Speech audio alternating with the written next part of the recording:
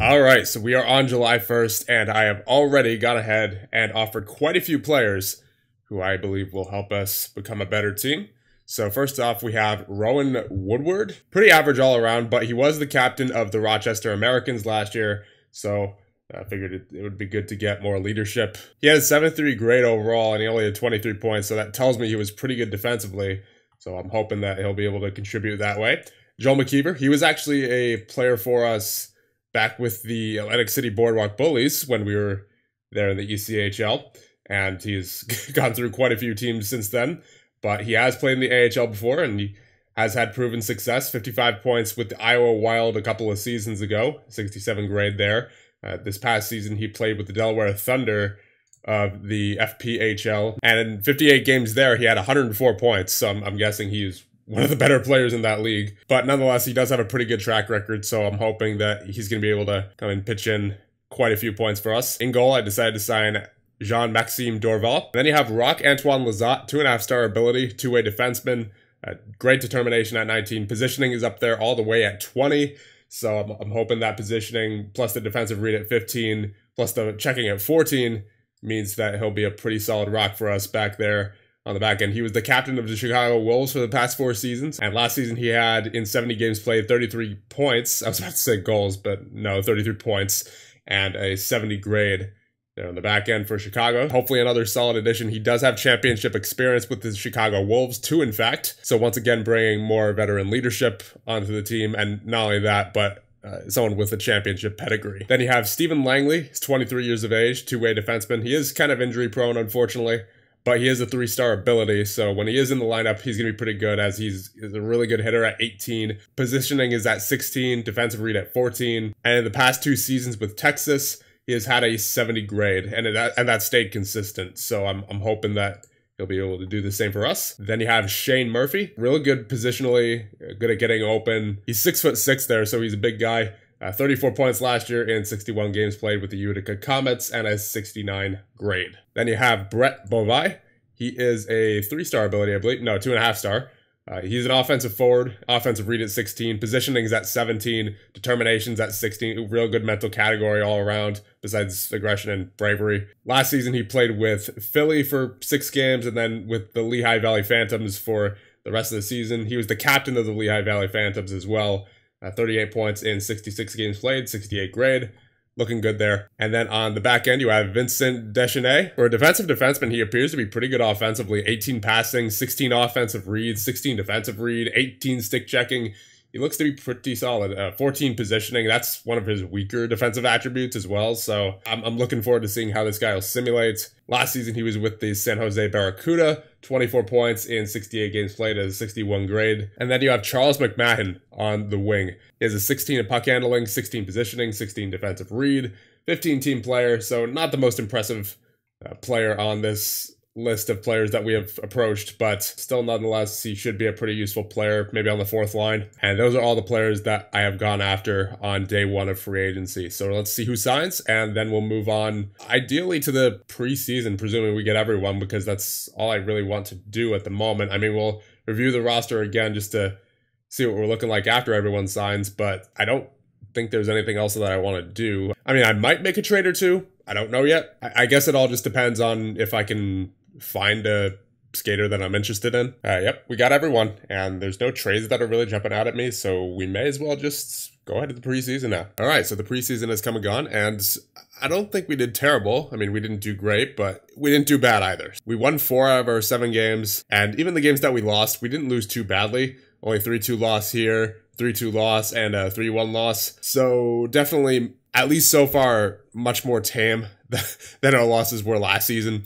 I mean, we were losing 7-0, 9-3, that kind of game. So I think if we could keep that up, then we have a much better chance of getting into the playoffs this year. But of course, that was just the preseason, and we'll see what the regular season holds for us. Hopefully we can keep some of these defensive grades, because looking pretty good there, especially Deschenais, Hartley, Adams, all in the high 70s. Then you have Daryl Maggs with a 70 offensive grade. And then in goal, Jonathan Parts. I believe, he had a 940 save percentage in 5 games played. So definitely looking forward to seeing how he's going to do. Now, Moorhead being the 5-star goaltender, he only got 1 game played, 926 save percentage. So that, I mean, that's still a good save percentage. But after the season that he had last season, I don't know. I'm a little shaky on him. I mean, the season before he had a 918, so I don't see why he can't get back there, but I'm a little nervous for him this season. I'll just say that. But with that being said, we did show some promise during the preseason defensively, so I guess I shouldn't be too worried, at least not for right now. I guess we'll get through the first part of the regular season. I want to get through at least a month or two. I mean, if we can get through the entire regular season, that'd be great, but at least while we're in a state of not being entirely sure if we're going to make the playoffs, then I'm going to take it a month or two at a time at first. So yeah, I'm going to say we'll go up through to December 1st. We're going to be in the AHL for a while, aren't we? We're 5-9-1 right now at the start of November. So this is going to be the hardest league to win. No doubt in my mind. Yep, as of right now, we once again have the highest goals against per game in the entire league. That is not pretty. Power play is still good, so that's a plus, but penalty kill, once again, leaves a lot to be desired. We're clearly in need of some better defensive players here. Either that or a defensive coach, but I mean, we had a defensive coach before, and that didn't really seem to work either. All right, so December 1st, we're 12-14-2. It's honestly not as bad as I thought it would be, but it's still not a great position that we're in. And for some reason, our trend of being terrible at home and actually pretty good at away continues to baffle me. Goals for per game were not great, 2.96. Goals against per game has gone down since we last checked. It's at 3.32 now. We're 7th worst in the league, so I guess it's an improvement. Power play is still up there, 21%. At least that's doing well. Penalty kill has actually improved, 83.3. So okay, I'll take it. I mean, if we take a look at our roster, we have honestly one of the more talented rosters in the league as far as overall ability goes. We have a 5-star player in Moorhead, who's our goaltender. You have a 4-star defenseman and Yevchuk. Then you have a few 3.5-star players, several 3-star players, and no one's less than a 2-star, and there's only 2 of them. And then when you take a look at some of these other rosters around the league, I mean, there's some that match up to us, sure, but then there's others, such as Lehigh Valley, who they don't have anyone above 3 stars. And yet, there's 19, 7, and 5, and they're simulating fantastically defensively if we take a look at their defensive grades. And not even so much offensively, as if we take a look at the offensive grades, not much going on there. And we take a look at their head coach. He's an offensive head coach. I don't know how they're simulating that well. I guess they just have the right makeup of players over there, because it certainly seems like we have a more talented roster as far as ability goes. And we even have, we have an offensive coach ourselves, and we definitely seem to be better than them offensively, but that's our record is obviously not as good as theirs, and they're at the top of our division. I mean, I don't like to compare to other teams very often, but when we've been on this kind of run for the past 2 seasons and looking like 3 now, at this point, I have to wonder what other teams are doing that we're not doing that is somehow making them successful as opposed to us, And it's not like Lehigh Valley's coach was even that good either compared to Shane Church. I mean, as far as their preferences go, they were basically the same. And then I think Church's motivation and tactics are higher even. So it's certainly not for a lack of trying. It's certainly not for a lack of trying. I've been making trades. I've been making free agent signings. And of course, I haven't been going crazy with the movements or anything, but, I haven't been complacent either, I don't think. So at this point, it is getting a little frustrating, I must admit. So hopefully that can change here in this month of December. It looks like the first half of this month is relatively, well, I won't say easy, but it should be a competitive first part of the month at the very least. Then, of course, we do have Lehigh Valley. We have a game against Lehigh Valley in the middle of the month, and after that, it gets a bit more difficult. But still, we really need to find our footing here. It's December 1st, and this is going to be a make or break month for sure. Because if we take a look at the standings, we're honestly not that far behind a playoff spot, but we need to start winning now if we have any chance of actually making the playoffs this year. So I think we'll simulate ahead a week and see how we do. Okay, so we're on January 1st now. We are 22-17-2. That month was honestly pretty good. It was a pretty good month. That was, I would say, the best month we've had in a while. So we started out the month with a 6-game winning streak, starting with Providence and ending with Rochester. So of course our first loss of the month was against the Lehigh Valley Phantoms, as I expected. But then after that, we had a 3-game winning streak and then a loss right there, a win and then a loss. So we overall had 3 losses that month. Once again, I would say that's the best month we've had in a while. Because remember, we started out, 12 14-2. So yeah, that was 10-3 on that month. That was by far our best month, definitely of this season, if not since we've been the GM of the Wilkes-Barre Scranton Penguins. So I will certainly take it. Let's take a look at the scoring real quick. You have Covert leading our team with 37 points and 21 goals. And leading in assists is Stell with 23. Let's see our point scoring from the back end. Yep, Stell leads the way there. 18 points for Adams, 15 for Langley, 12 for Lazat. So no phenomenal contributions from the back end like we had last year with Zhao Ao. Unfortunately, we were not able to re-sign him.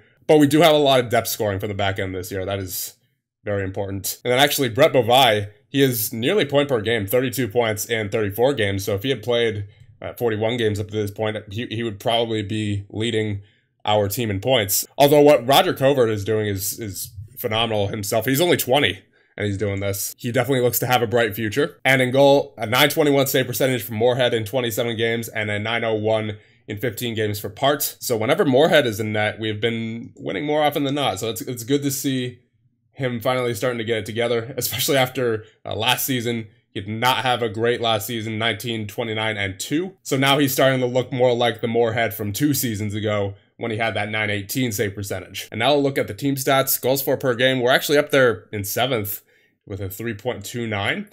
Goals against per game, we're still not great. We're 24th in the league with a 3.2. It's getting better, for sure. I mean, at some point this season, we were dead last for that category, so I suppose that's to be expected that we're not in the top half, but it's seeing improvement. That much is certain. And then on the power play, we're great on the power play as always. 25.2, first in the league. And the penalty kill, doing all right. We're middle of the pack, 83%. I think what we're going to do, if we go through January and we have another month like we just did in December, then we can probably go through the rest of the season in this one. If not, then I might think about making a trade or two, but I really want to see how this roster does. Just try to gel everything together, because I feel like if you could put together a month like that, then you're probably a pretty good team. Like a 10-3 month, that doesn't come with luck. So I think we could go ahead at least a month here and see how we do in January. All right, so we're on February 1st now. We are 32, 21, and 2. The past 2 months have definitely been the best I've seen this team simulate, basically since we took over as the GM. We started out the month on a 4-game winning streak from Colorado up until Lehigh Valley. That's right, we beat Lehigh Valley. Then we did go on a 3-game losing streak against Cleveland, Palm Springs, and Laval. But after that, 2 wins against Stockton and Hartford, and then a loss against Henderson, and then every game after that, a 4-game winning streak from Rockford to Manitoba. So out of the 14 games that were in that month, we only lost 4. So we were 10-4 in that month. Like I said, this is the best that I've seen this team simulate since we started here in Wilkes-Barre, Scranton. So as a result, I don't want to change anything. I mean, I wouldn't say the team has been simulating to an ideal level, but it's, like I said, by far the best I've seen them simulate so far. So I don't want to mess with anything, so as a result, we're just going to go the rest of the season now. But first, we'll take a look at the stats briefly. Covert still leads the way in scoring with 51 points in 55 games played, and then Bovai actually over a point per game with 49 in 47 games. So those two look to lead the way in scoring. And then in goal, you have Moorhead with a 923 save percentage in 36 games played, and then you have a 910 for Part in 20 games played. So it looks like everyone's doing well. Check the team stats one more time. Goals for per game, we are 3rd in the league with a 3.4. And goals against per game, we're actually in 17th in the league now with a 3 flat. Remember, before that was at a 3.2. So we're definitely, we're seeing a lot of progress. We are seeing a lot of progress. And then on the power play, we're at 22.8, 2nd in the league. The power play was never really a problem for us, though. And then the penalty kill, I believe that's as high as I've seen it in quite a while.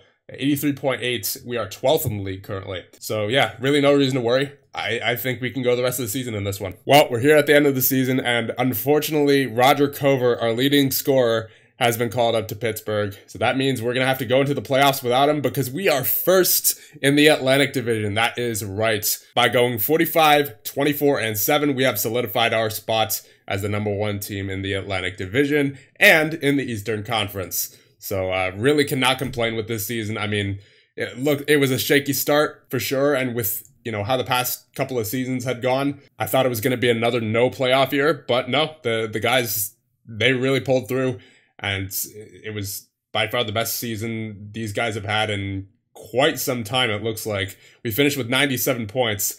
That is their highest total since the 2020-2021 season. And this is the first time that your Wilkes-Barre Scranton Penguins will be in the playoffs since the 2028-29 season. And I believe that was, what, 8 years ago? Yeah, because this is March 24th, 2037. So yeah, it's been quite some time for these guys. And obviously, as we see, they do not have any championships yet as a franchise, dating all the way back to the 1980s. So I think it's high time that these guys finally get their first championship. So let's hope for all-around contributions, because we're going to need it. Obviously, with our top point getter, Coverts, back with the Pittsburgh Penguins now. We did, in fact, lose a lot of scoring with him, but we do still have Brett Beauvais. Leads our team with 72 points in 67 games played, 35-goal season as well. And then you have Stell with 49 points on the back end, 31 points for Adams, 27 for Langley, 24 for Lizotte, 22 for Novi, so just all-around contributions there. And in goal, you have Moorhead in 52 games played with a .929 save percentage. That is what you'll like to see. And a .912